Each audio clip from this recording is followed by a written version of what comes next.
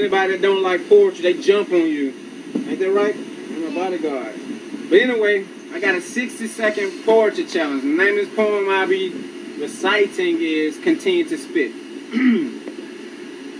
I gotta continue to spit, spit, spit.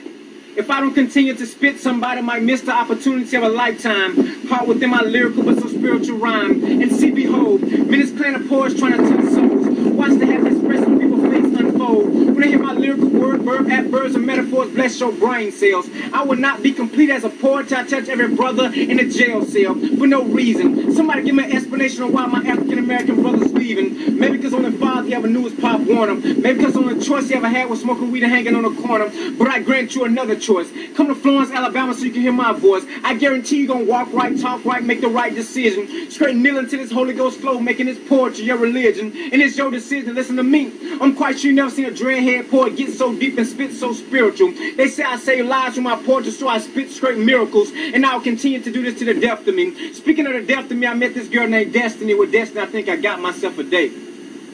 Thank you.